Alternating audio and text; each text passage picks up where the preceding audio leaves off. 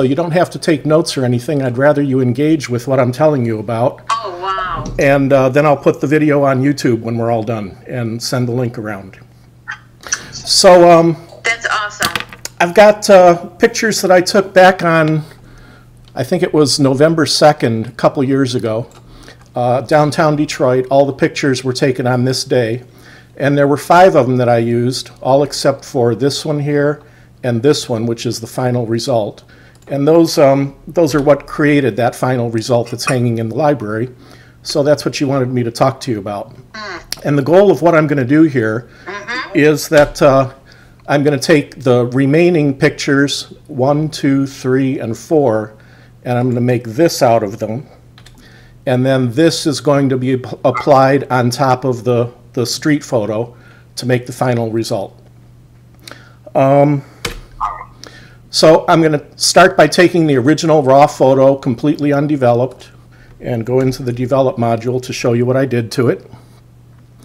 I always start my development by pushing the auto button, and then I go from there.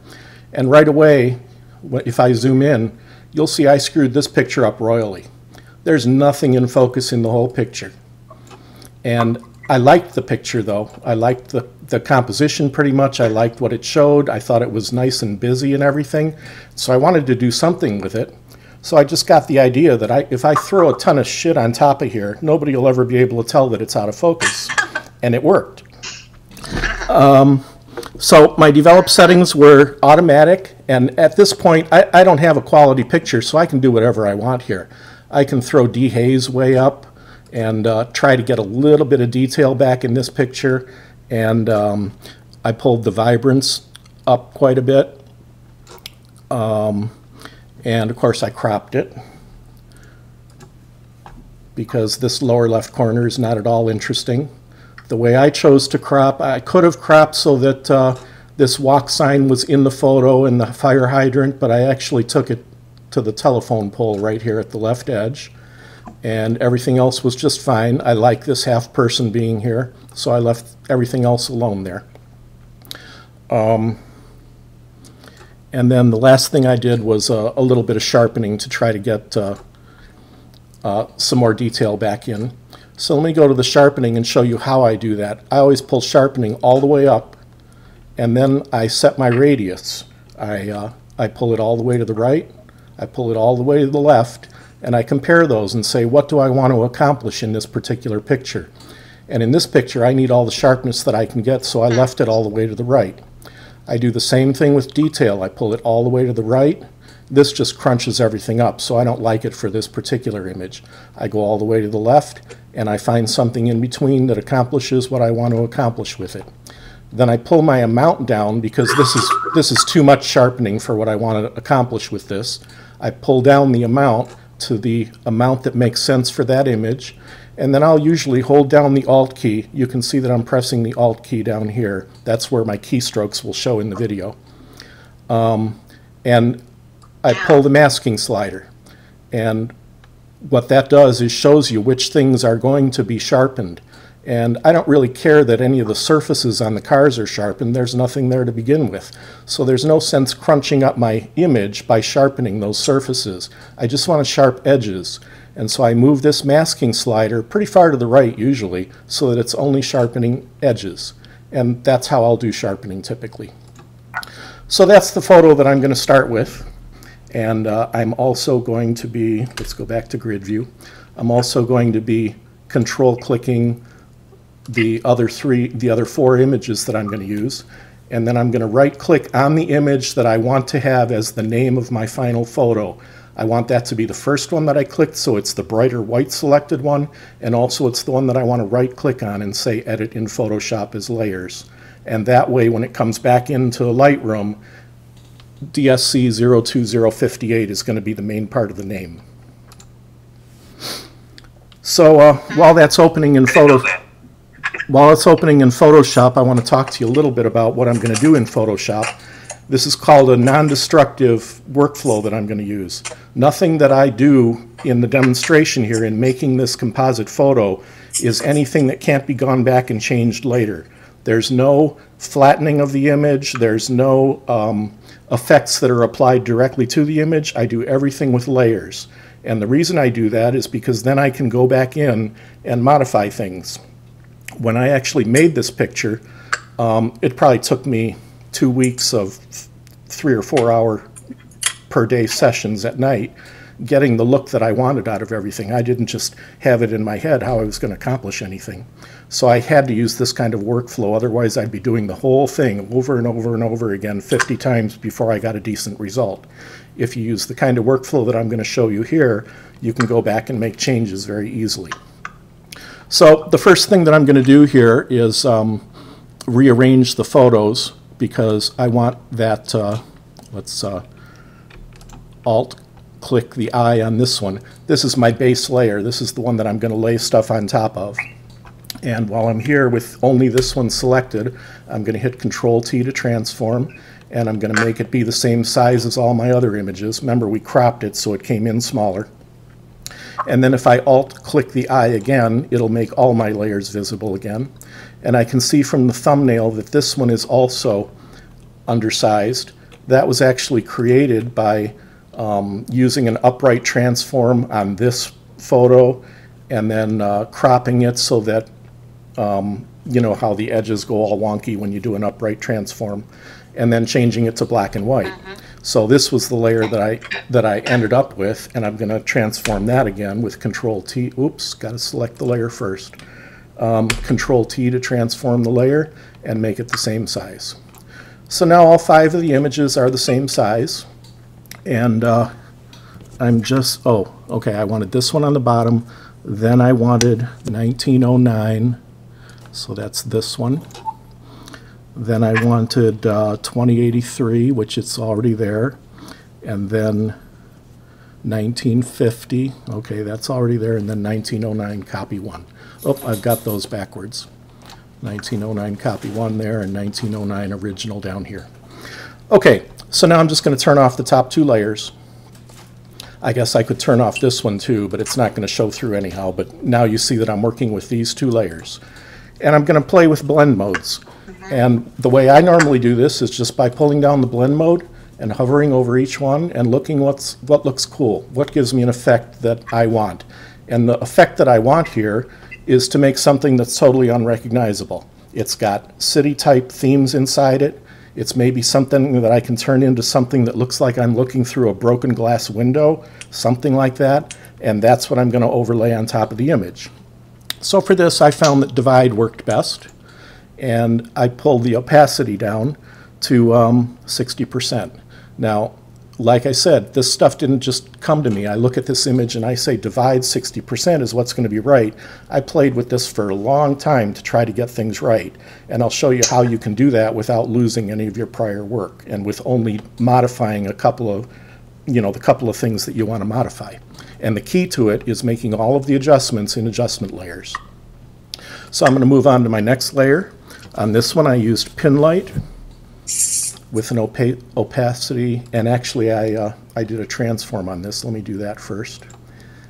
Oops, I changed my blend mode there. That's divide. This one is pin light. But first I'm going to do my transform on it.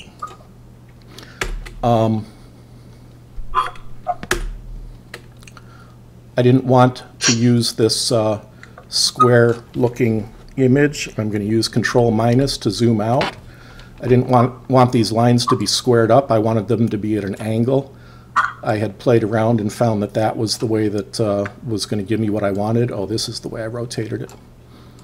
So that this went from the upper right corner to the lower left corner was how I found it worked best. Something like that, a little bit smaller I think, and pull it down a little bit. Something like that was what I used. So I hit enter, and then I found that pin light was the best thing for the best blending mode for this, and that is down here. And the opacity I used was 63%. By the way, I failed to mention, if you've got questions that occur to you, just blurt them out. I have no problem getting questions in the middle of the presentation. And then I go up to my next layer, This I really only used because everything is now offset toward the, oh, let me hit Control 0 to zoom back in. All of the interesting stuff is on the right-hand side. I need something on the upper left corner to balance all of this and to make crazy stuff up there too. So that's why I added this layer into the whole mix. And for this layer, I used the subtract blend mode. And I pulled the opacity way down again to 60. And on this one, I also pulled the fill down to 30% or 35%.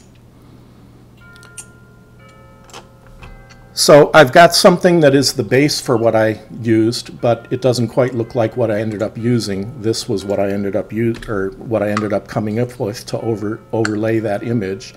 So to get to that point, I added a brightness and contrast layer on top of all of this to make it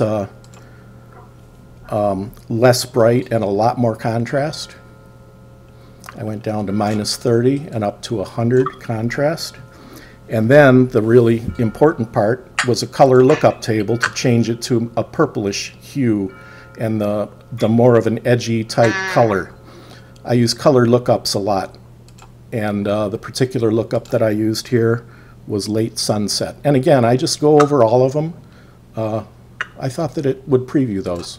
I guess you've got to actually pick them. And now I'm using the arrow key to just move from one to the next to the next. What I ended up using was late sunset, and I used a multiply blend mode on it.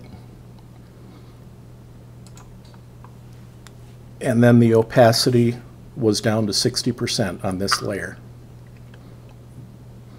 And now you can see that that's pretty close to what I actually used. Could use a little bit more brightness, it looks like, but my gosh, that's where I came up with that. Brighten it up just a little bit. Okay, so now I'm going to change this overlay stuff that I'm going to be doing on top of my base image. I'm going to select one of the layers. I'm going to shift select the top layer because I'm going to group them by pushing down Control G.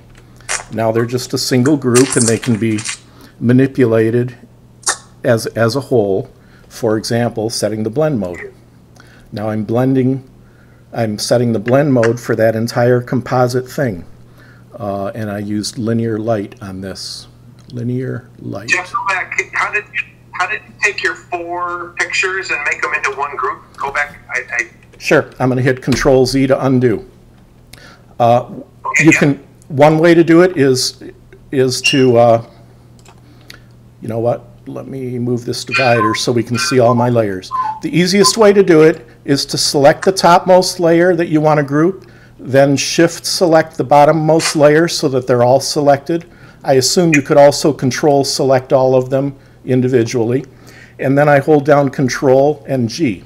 Now I'm using keyboard shortcuts, but I'm sure that there's something up here in the menus or on the context menus that says create group. So it was Control G. Does that answer it? Yep, that's good. Okay. So the blend mode that I wanted on my group was linear light. I'm going to make that bottom layer visible now. The opacity on my group was 70.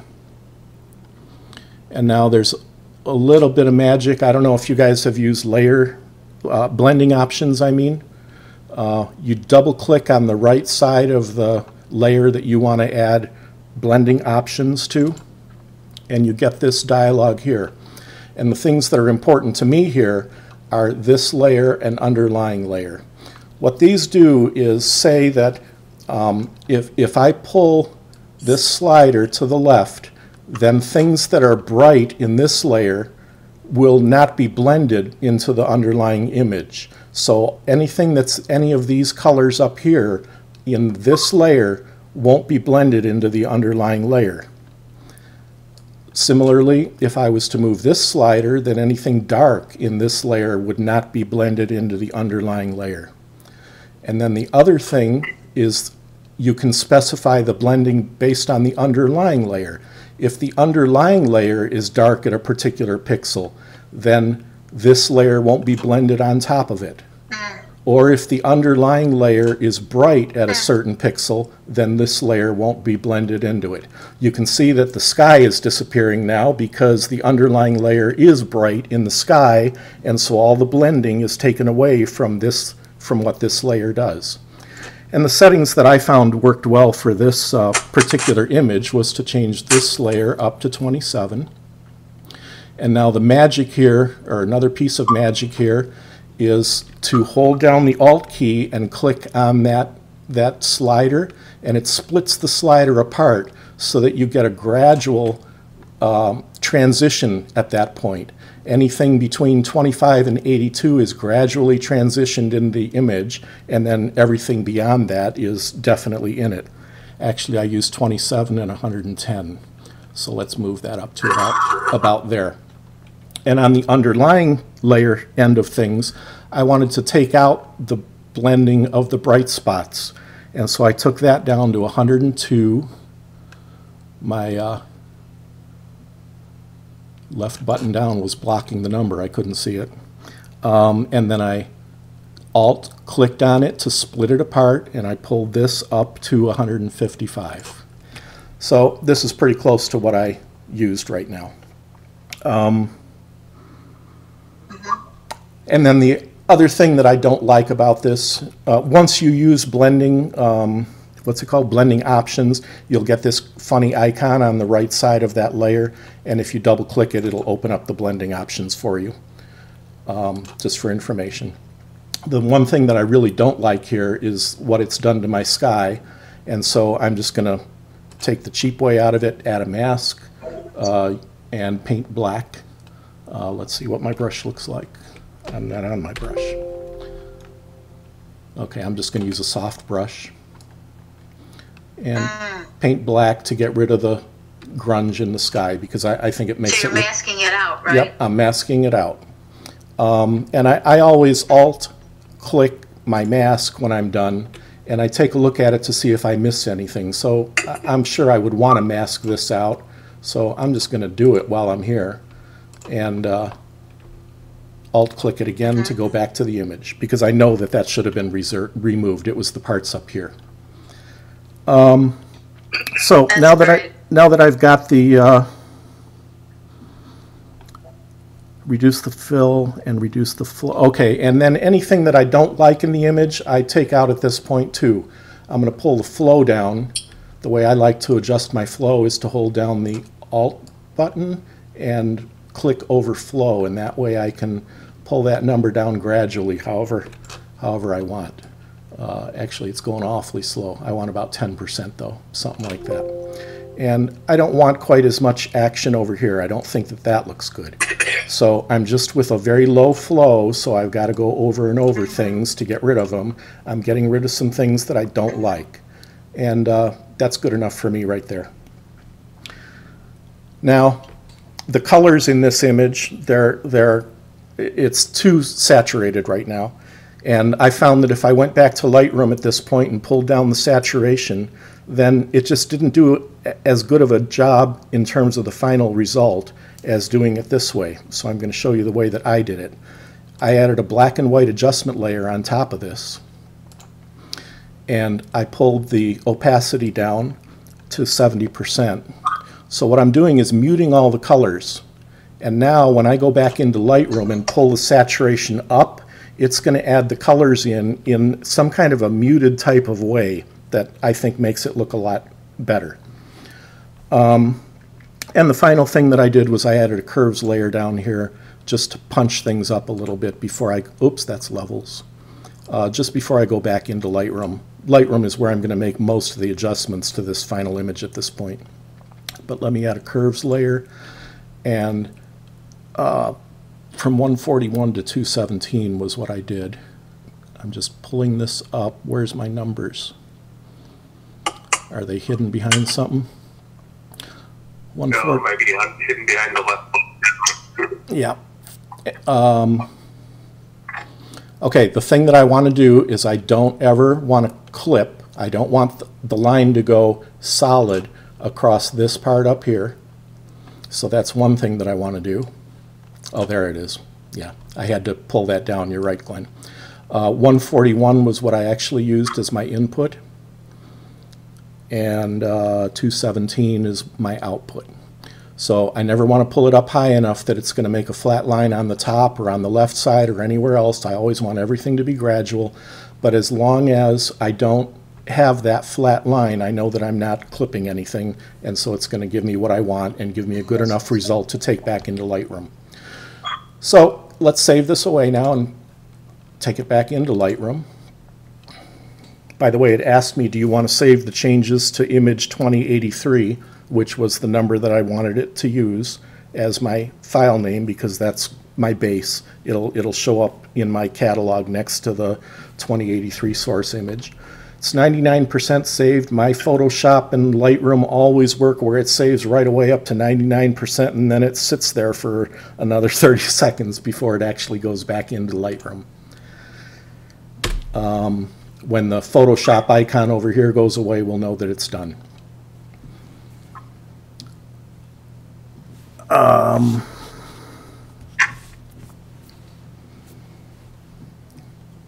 There it is. And thankfully, the new version of Lightroom has that new image selected. It didn't used to be, for me at least, and I'd always used to have to hunt around for it.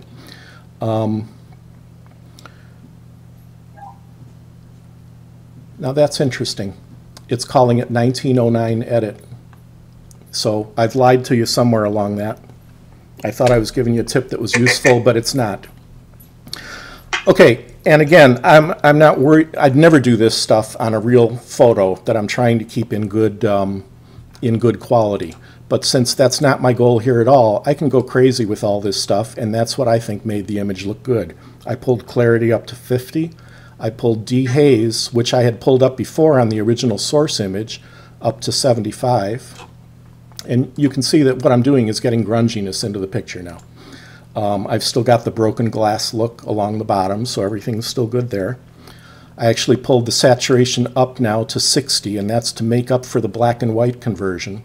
And I think that if you were to actually spend the time and compare these, you'd find that these colors are a lot more muted because I put it into a black and white layer, even though it was only at 70% opacity, and then pulled the colors up once I was back in Lightroom. And the vibrance I actually pulled up to 20. Exposure I increased a bit, up to about 0.40. And contrast I reduced. And I wanted a little bit more blue and purple, so I pulled the temperature down just a little bit to about 5. And I pulled the tint up in the purple just a little bit because I think it looks kind of cool with this image. And then the last thing that I normally do is highlight shadows, whites, and blacks, because anything else that you do to the image is going to affect those, so I like to do them last. And what I did here was, and I typically do this, is boost the shadows to bring out as much detail as I can in the shadow type areas. And then I adjust my my highlights so that I have no clipping over here on the right edge of my histogram. And for this image, it takes down to there. Oh, that's exposure. Sorry, I hit the wrong slider. This was at 40, I believe, 0.40. So now I'm going to pull my highlights down until they're not clipped. Right there at 70 is where the clipping goes away, so that's where I'll leave it.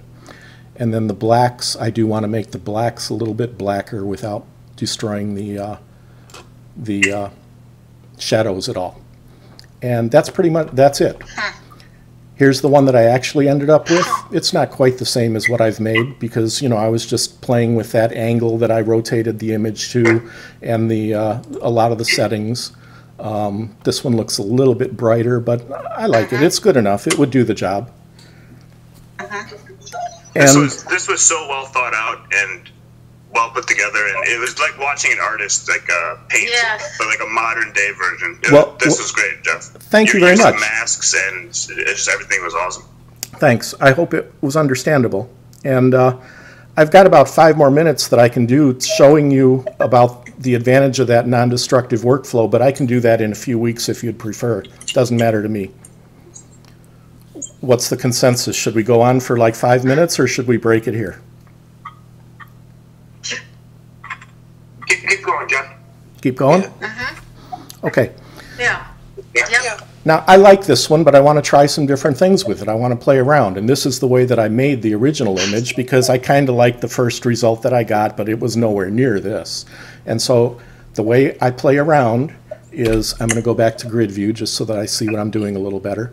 You right-click on the PSD file. Now, you'll note that I use PSDs when I come back from Photoshop. If you come back with TIFFs, I think it probably is the same thing, but I use PSDs.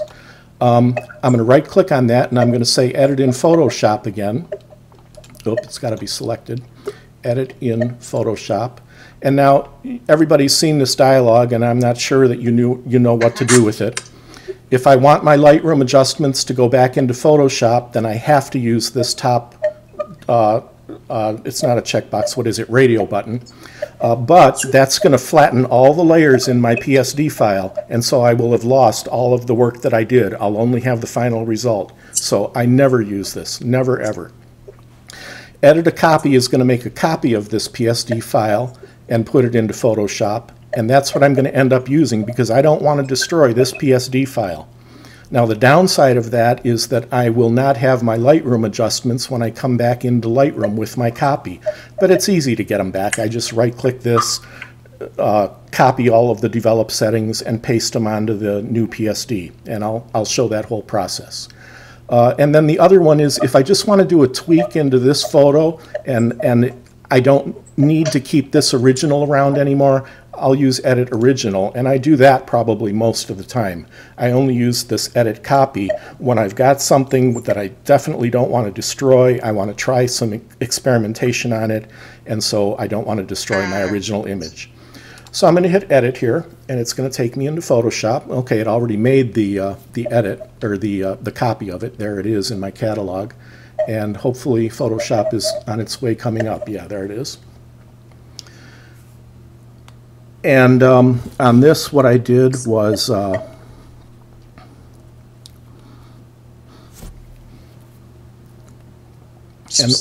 all I'm doing here is demonstrating the technique of making non-destructive changes. I'm going to disable the black and white layer, and I'm going to disable, I'm going to modify my mask, oops, my overlay, I mean, by disabling this black and white layer. So I'm really screwing it up. I'm going to change the color, the blending mode on my group to color blend. Color burn. And that's it. I'm going to make those changes to it. I'm going to save it, put it back into Lightroom. Goes up to 99% right away for me. Makes no sense at all. Makes a progress bar meaningless and useless, but that's the state of it right now, at least for me. To me, that's something they've broken. And then I'm going to use different develop mode settings once this comes back, but in the meanwhile, I can take my original photo that we just made. It's not the original, it's the one that we made 10 minutes ago. And I'm going to copy all the develop settings. So develop settings, copy settings, and I'm just going to select all of the develop settings and copy them to the clipboard. And once Photoshop disappears, there it went, and you can see that the colors on this changed. I'm just going to paste them into here, develop settings, paste settings. And I don't know why, I think this is another bug, but I often have to do this twice. Develop settings, paste settings again. And the settings are there because we can see that all the sliders are around. And with this, I changed my saturation. Couldn't you sync? Go back to your library. Yes, I probably could. You're right. Have them both. That would be in the develop mode, wouldn't it? I can't hear what you say. That would be in the develop module, wouldn't it? I'd have both of them selected. No, I do the library library module. You do it in the library module, okay. Go to the library. Okay, I'm working on Yeah. it. I hit the G. Why isn't it going?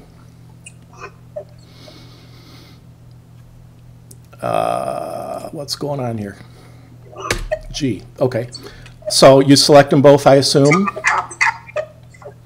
No, but you gotta select them in order. You gotta select the first one has to be the one you want to transfer from. Okay. And then the second one where you want to transfer to. And then sync settings? And yep. Okay. Oh, and then it gives you the same dialogue, and I'll want to check all and synchronize. Synchronize, yep. Okay, thanks. Yeah, that's even easier. So let me go into the develop module now, and let me just make a couple of quick changes here to come up with a reasonable image, and then I'll be done. I'm just showing you how you can make radical changes because you've used a non-destructive process. Dehaze to -22 I found. This is going to be a whole different look, but in my opinion, equally as good. I'd be equally happy to submit this than the one that I started with. And I'm going to reset my temperature, and my tint I'm going to pull up to 20. And it's a whole different look using whole different techniques, but it's all based on the same overlays and everything. Maybe I'm not quite as happy with this result as what I did when I was practicing, but you get the idea. I can make those changes because I didn't do anything destructive over in Lightroom. And that includes making all of the develop module changes in Lightroom, because if you try to make those in Photoshop using, what's the component called, Glenn? Okay. Syncing? No, not syncing.